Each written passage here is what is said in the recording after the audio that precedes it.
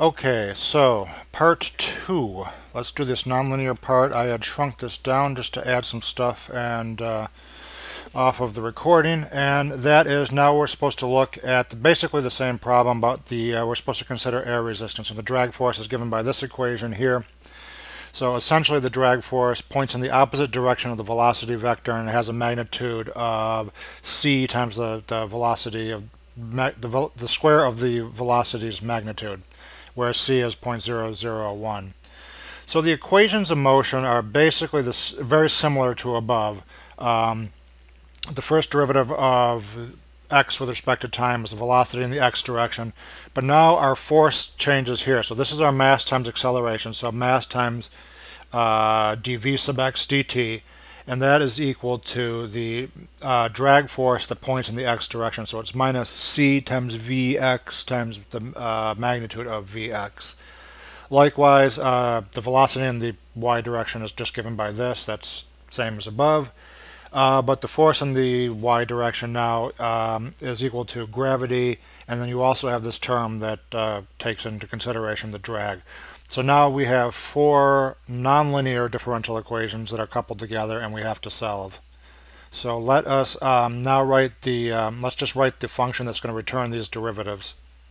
And we can actually recycle the events function from above, so we're not going to bother doing that again. But we're going to define a function, and this time we're going to call it drag, and it's going to take in an argument t for time. Capital X is going to be the vector of positions and velocities.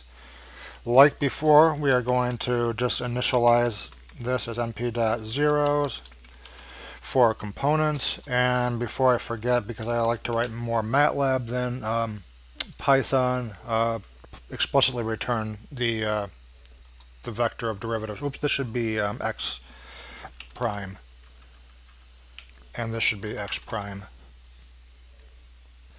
And unlike above, we are going to actually need the mass this time because it's not going to drop out. And we had set that to 145 grams, and we're going to enter in this constant as 0.001. So now we're ready to begin. So the velocity in the x direction, that's going to be x1. So x prime 0, the first component of that is going to be equal to x1.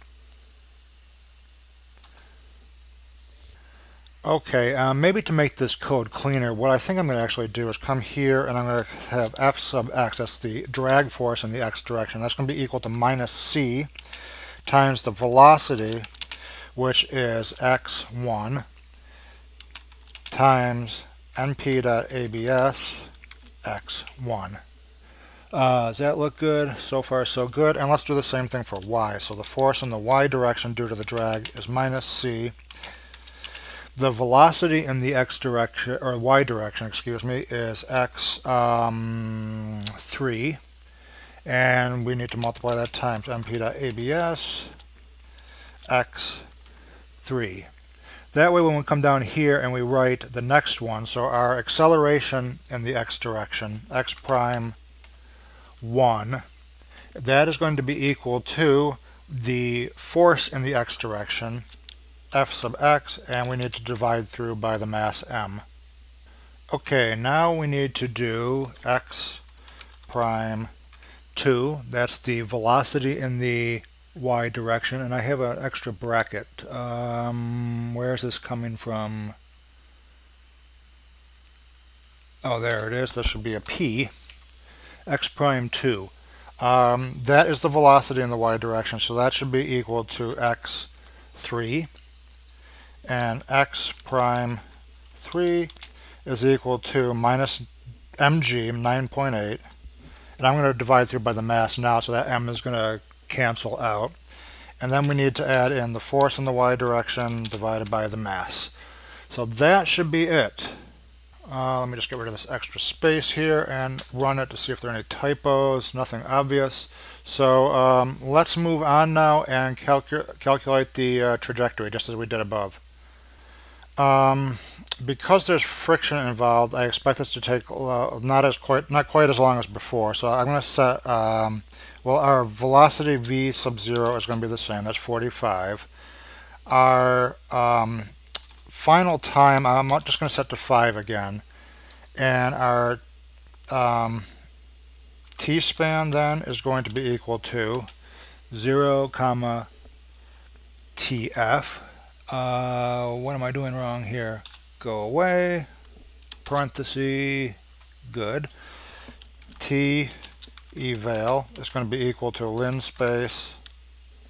I'm going to need an NP there, aren't I?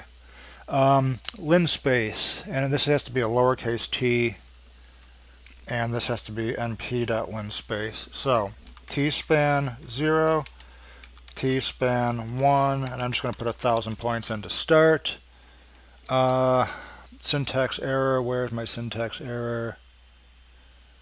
I have an extra parenthesis here. Okay, let us set theta is equal to 30 degrees, and we're just going to do theta is equal to np.radians theta. And now let's construct our initial condition vector. And this is the same as before, so I'm just going to copy and paste from above, and now we can construct our solution. Solution is equal to solve IVP. Our function is called drag. We need our t-span, our x0. Let's set our t eval equals t eval, and events equals events. Does this run? Syntax, and what does it say here? V0 not defined. Did I use a capital V up here? I think I did. V0. Drag is not defined. What did I call it up here? Oh, grad. Let's spell it correctly.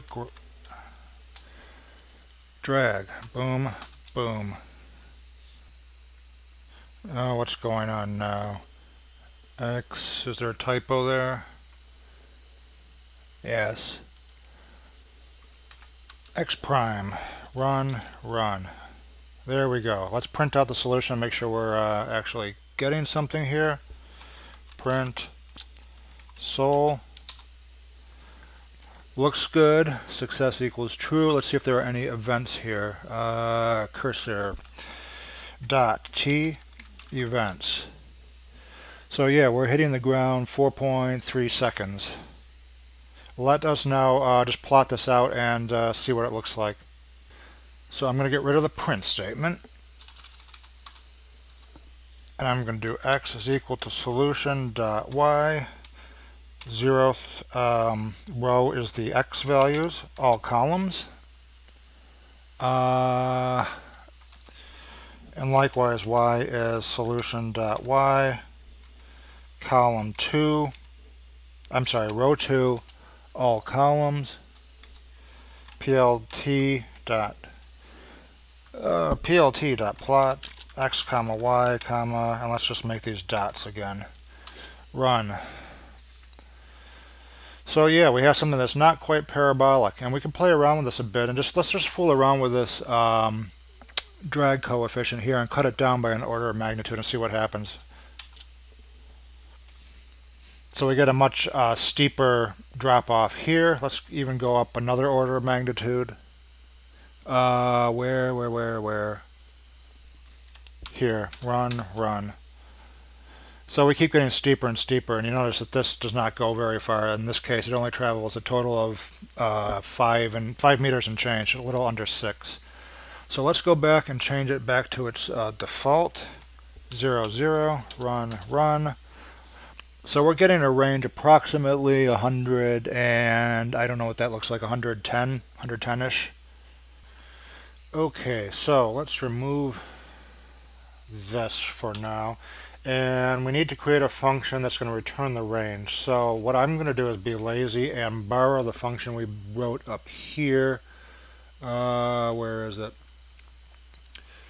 Yes, this is it. Calculate range, no drag, and we're just going to reappropriate it, copy, to do the case where we have a drag. So here, paste, and let's just name it drag. Let's see now. Now this function here becomes drag. That should do it. So let us just test it out here. Let's run that. Let's go down here and do print calculate range drag theta. What's going on?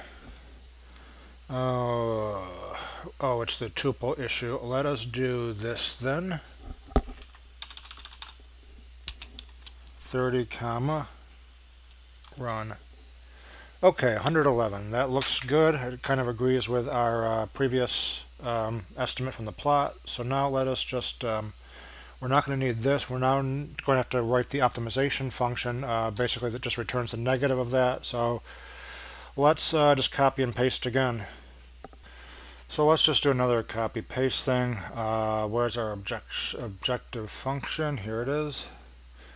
We will copy,